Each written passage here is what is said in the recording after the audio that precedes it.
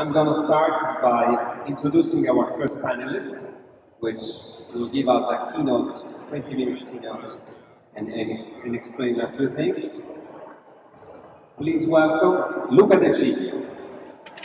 Luca si presenterà da solo. So I'm going to do this in English, obviously. And I've been into the Airbnb space since long before Airbnb, since 2001. And I've seen how this industry grew and became something a bit bigger now. I've been to many exhibitions like this, and I never found anything about vacation rentals. It was always about hotels, ETB in Berlin, BIT in Milan, TTG, Rimini. So finally we start talking about this market. So while we fixed that, before that I was working in hotels and receptions in France, Germany, Spain, so I have a bit of experience. Alright, so then I've been an expert manager, so I traveled in hotels. I've seen it from the other side of the reception. And then when I quit my job, I went to travel for a year, and then when I came back to Italy, I didn't want to go back to an office. It was 2000, and I was trying to do something online, and I remember that when you go to Prague, in the station, people will come and offer you an apartment. So I built a small Airbnb before Airbnb, very small, very ugly, but it worked. Let me travel for many years. So I became, without even knowing what it was, a digital nomad. So digital nomads are people who travel with a laptop and they work online. The word actually came to existence many years later, but I was basically a digital nomad and still am, right? I haven't been working in an office for more than 10 years. And then from 2001 to 2009, my life was very happy. So I was in Bali, I was in Australia, I was in Brazil. And then Silicon Valley woke up to this opportunity. So I was able to manage an online apartment rental with my laptop for very limited time and zero money. I never got investors. And then Airbnb came in and completely destroyed my business. So I had to look for money.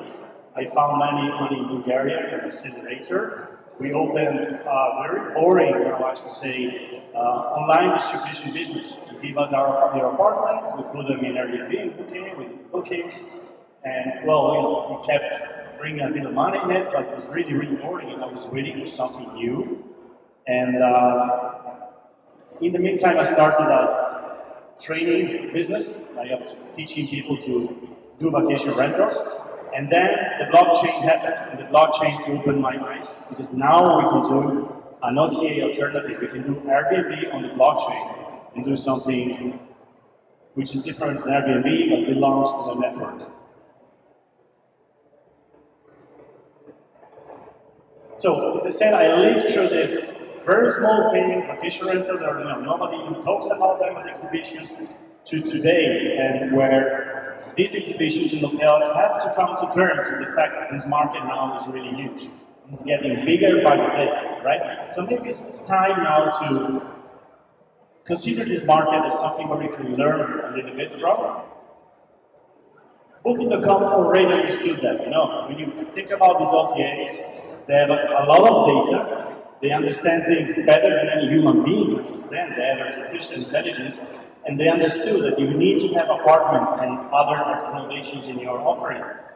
Here you have a search in Rome, okay? This is 3,000 almost apartments and 789 hotels. Of course, hotels have more rooms. Apartments have maybe 2 or 3 sleeping places, so we may be like at the same level. In terms of turnover, I guess hotels are still bigger, okay? But you have to see the trends. And in this era, trends are exponential. We may find ourselves 5 years from now here where hotels are just a niche. Maybe, I'm not saying that, but we have to consider this possibility. Right? And now it's probably time, it's 2018, Airbnb is 10 years old. Maybe it's the time to look at this as an opportunity, not more as a threat. And I've gone through all the difficulties of a property manager, and I've seen how property managers are still today struggling to give a good service. Today it's still better to go in a hotel than a vacation rental, because in vacation rentals there's always problems, still today, okay? So you have actually, as hoteliers, very big opportunities still today. So let's see that. If you become a property manager, if you have a hotel, and you decide to manage apartments around your hotel, you have incredible advantages. Okay? First, you have experience. People in Airbnb are beginners. Hosts in Airbnb, the level of hosts in Airbnb is incredibly low. All right? And property managers are maybe 5 years old. The business is still learning. You've been in this market for 30 years. I'm in Venice, right? So I've seen so many times they passed in front of a hotel in Venice and said, look at these guys. They could be maybe hundreds of hotels very easily. And they left this market in the hands of people who have not even the entrepreneurial mindset, right? You have the basic infrastructure in place. I will go into this deeper a bit later. You have access to investments. Nobody will give money to an Airbnb host. Nobody will give money to property managers. These are young people who just started the business, right? You're a hotel. You can go there. You have 30 years of experience. You have access to investors, and you have credibility, right?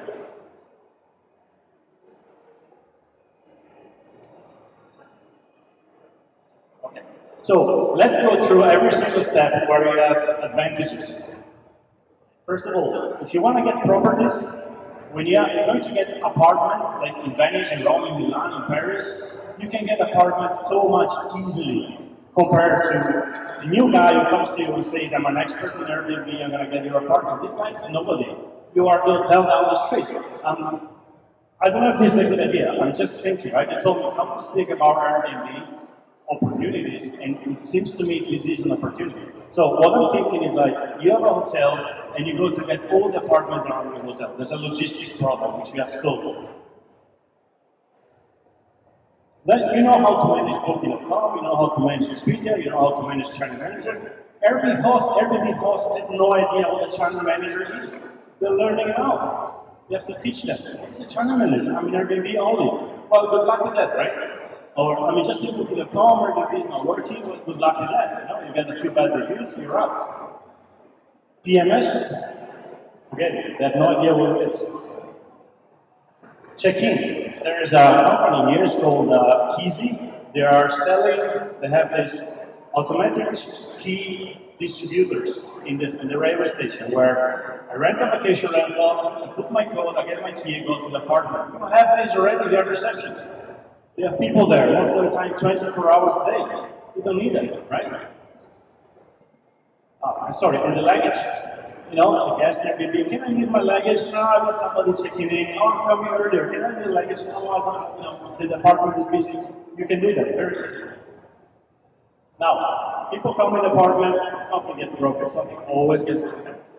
The light, in Italy we have very low power. You turn on the washing machine, the dishwasher, and boom, it goes. And the host goes from maybe another city or half an hour away to put up the electricity. You have people, have staff in the maintenance business, in the maintenance sector, they can go.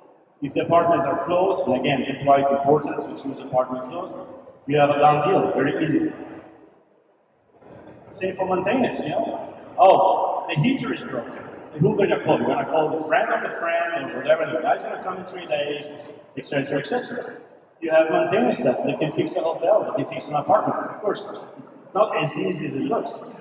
Every apartment is different, but still, these are people you are paying, they are in your hotel, they have experience. So it's much easier for you to do that than for somebody who's just invented this job, right?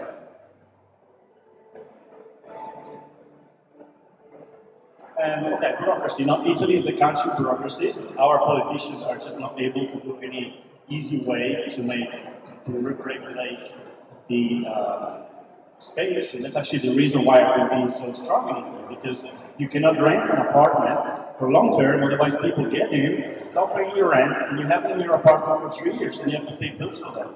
This is the reason Airbnb is strong in Italy. So don't fight Airbnb, fight the politicians. They should just fix the normal rental environment. But I have no hope in that. Then you have the companies, you have your tax people, you have your, whatever, all these people who you pay for papers, right? And they don't have them, they have to look for them, they go to their taxman, and he doesn't know anything about Airbnb, so it's basically a mess. You start, again, also in this, from a better position. Cleaning. Cleaning is the unsolved problem of property managers. So, if you ever go in an Airbnb, choose an Airbnb where the host has maximum 10 apartments. Over 10 apartments, property managers send people to clean, and they can't clean properly because they have to do it quickly, they are not trained, different people go in the same apartment. Every apartment is like a different hotel. You know? So I was right now in Como in a vacation rental summit, and the problem of cleaning was openly unsolved. I work with people in Venice who send their hotels who send their cleaners there. They are professional. They are paid. They're not even illegally paid. They are paid properly, and they know how to work. They just have to learn how to clean this apartment, and it's gonna be perfect, right? And laundry is the worst thing. Because if you have few apartments, there's no company who will take your laundry, clean it for you, and give it back, or rent it as a cluster. You need a lot of critical mass. This is very hard to get, right? So you have your laundry solved already. There you go, another problem solved. Now, that was one opportunity. Become a property manager.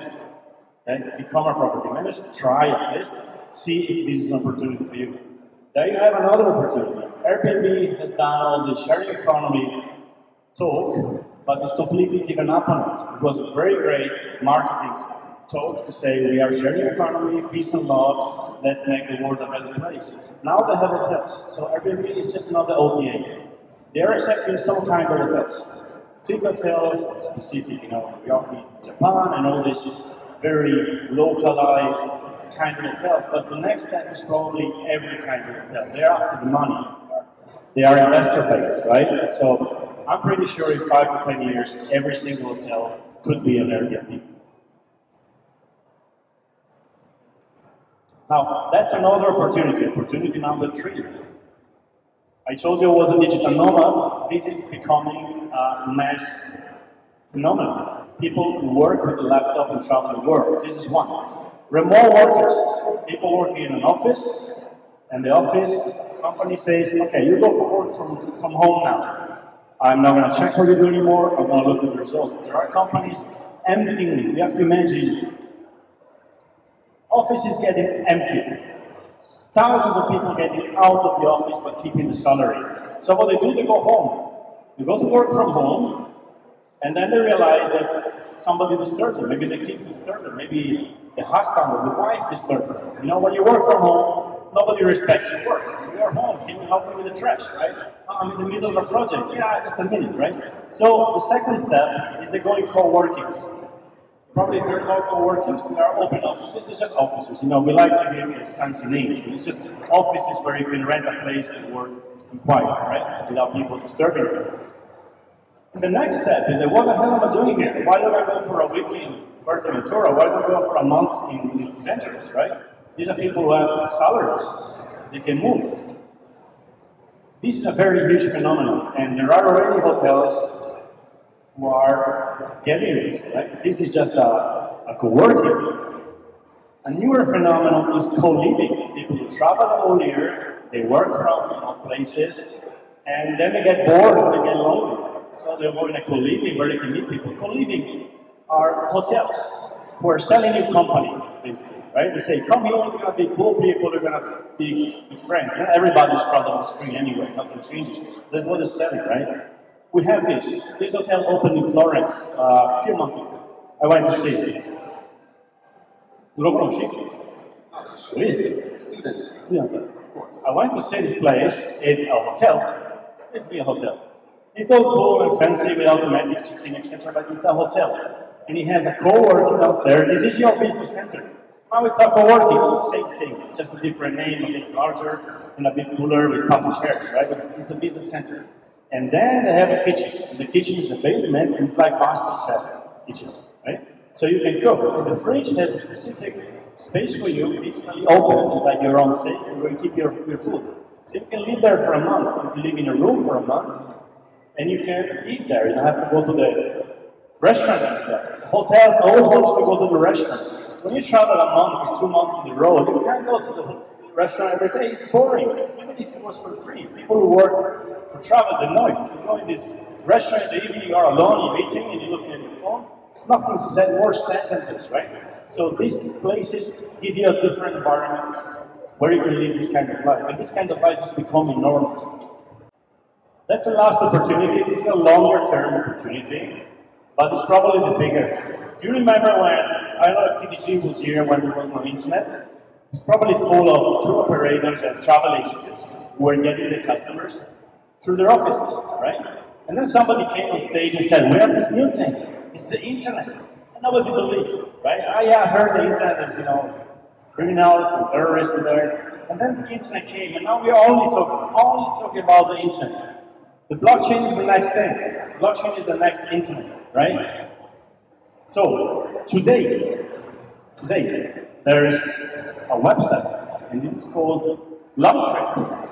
It's a 0% commission booking portal. You can book today an apartment in Milan, or Rome, or New York, and don't pay, a hotel too, and don't pay the commission. It's beta, it's not ready, it's ugly, it's low. It doesn't accept euro, it doesn't accept dollars, only their tokens. In 6 months, it's going to accept euros and dollars.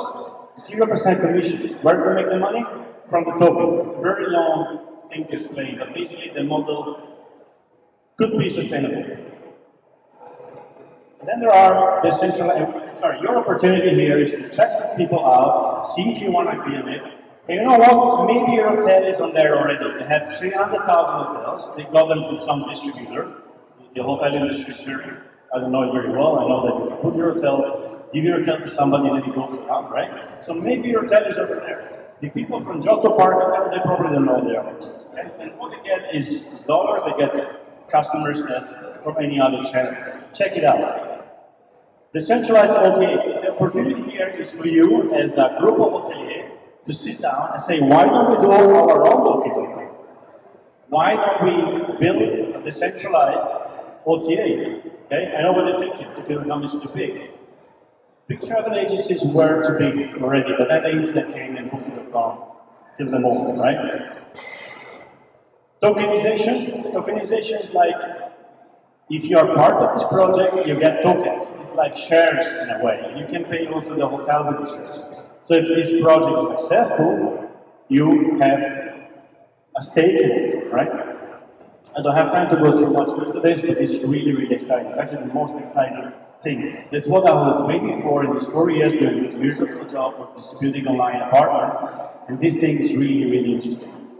And actually, you probably heard about Bitcoin, crypto, should I accept Bitcoin in my hotel? This is the least interesting part. Nobody has crypto. People who have crypto are just crying now because the price is low, and when the price goes up, they won't touch it because it's going up. So, you may accept crypto, it's something easy to do. It's not going to bring you many customers. But you can position yourself for when customers, everybody's going to have crypto. It's going to take 5, 10, 20 years, we don't know, right? But it's going to happen. So we are building a decentralized OTA in the vacation rental space. We are building an alternative to Airbnb. We build a community, and we are working on it. But you can do it too. The nice thing about that is open source software. You can take the same software we're using and do your own decentralized OTA. Again, it's too early. It's not too early to look into it because your competitive advantage is very strong. Imagine getting on the internet in 1995 and think, oh, maybe I can do a booking.com thing. Because booking.com well doesn't exist. You have all the time in the world to do it. It's a bit late. People are doing it, but it's not too late. So check it out. One thing you can do is to ask for, consultancy to people into the space. So I have 3 ideas here. One is Giglio Turismo. This is from Danilo Beltranti from Florence. He's the biggest Italian, this is for Italians, biggest Italian training company about that. The second one is Vacation Rental Summit is in English, so you might talk to this guy. The third one is me, is more personalized, and you can ask me for a consultancy. So the 4 opportunities again. Become a property manager, put your hotel in Airbnb, look at the digital nomad smart workers to change how the hotel is made completely, and check out the blockchain. None of this may actually work for you. It's just things which are very important to check out. Then maybe you are a hotel where things are going to be the same for the next 20 years. There are still travel agencies out there. People still go in travel agencies. So check it out. Okay, it's really interesting at least. So the next step I would suggest to you is to talk to a property manager. There are property managers in your city, and they're probably struggling with some things, and you can talk to them and say, maybe we can do something together. Don't start it alone. There's a lot to learn in this business. Go to a property manager and say, maybe we can work together, I can give you the infrastructure. Your hotel, if you are a hotelier, is a platform. It's no more a hotel. It's a whole platform for accommodation, and you can use that. Then one idea is to book the next year vacation rental where summit is going to be in Spain or in Portugal in October or November, and you can meet all the people in the space. Booking.com is there, Airbnb is there, HomeAway is there, and all the big guys, all the big names are there. So check it out, it's very nice. Visit a co-working in your city, get the feeling of these people, talk to these people. They're normal people, and there's more and more of them. And you may become a digital nomad who knows, maybe they're going to tell you why don't you work from home, right? And then check out, if you are in Italy, go to see the student hotel in Florence. It's really, really interesting. That's it. Thank you very much. Grazie Luca. Thank you, Luca.